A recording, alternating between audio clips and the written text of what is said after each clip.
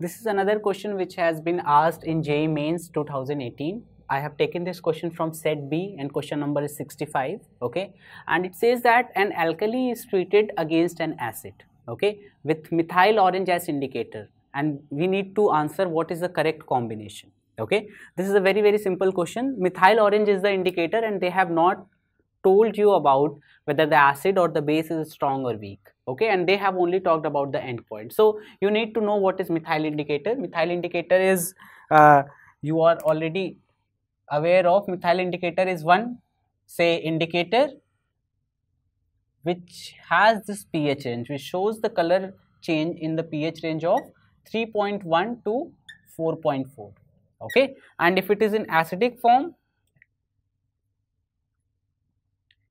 it is pinkish red, and if it is in basic form,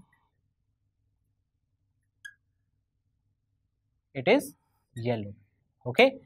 So from here onwards, only by this much information you can neglect two options straight away, that's pink to colorless and colorless to pink. So methyl orange never shows this kind of color change at the endpoint. So these two options are directly wrong. This is actually for phenolphthalein. So phenolphthalein is an indicator which shows this kind of color change, pink to colorless or colorless to pink, depending on the acidic and basic medium, okay. Now going further, what they are saying is an alkali is treated with against an acid. So that means I have my alkali and indicator in the beaker, okay. So I have my alkali and indicator in the beaker.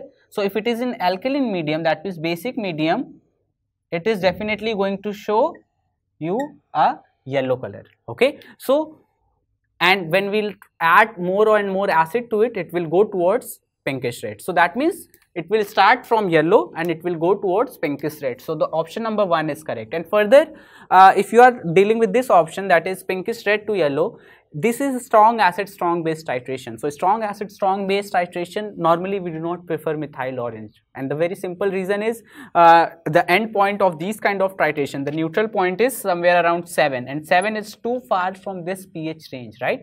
So we prefer phenolphthalein in this case, because phenolphthalein, although there also we don't have the pH range of phenolphthalein is 8.3 to 10. So but that pH range is closer to 7 than 4.4 to 3.1, right? So for strong acid strong base titration, we prefer phenolphthalein, which shows color change from pink to colorless. But here in this case, methyl orange is the indicator, and we have started with the alkali, so the color should be yellow initially, and then it should go to pinkish red. So this option number 1 is the correct option.